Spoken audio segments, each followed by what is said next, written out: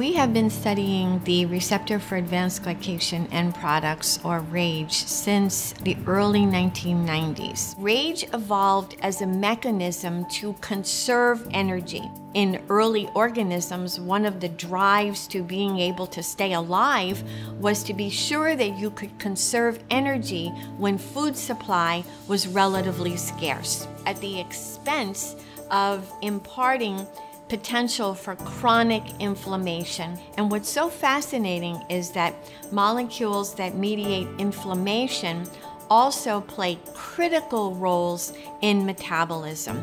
In this case, surprisingly, the RAGE mechanism actually protects from inflammatory situations, but at the same time can then lead to suppression of metabolism and therefore processes that can contribute to obesity.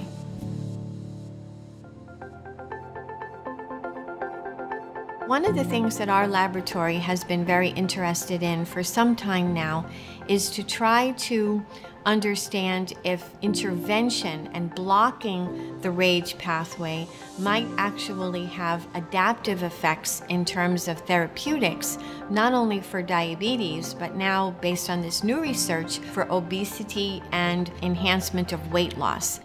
But what this research does is just open up so many more doors.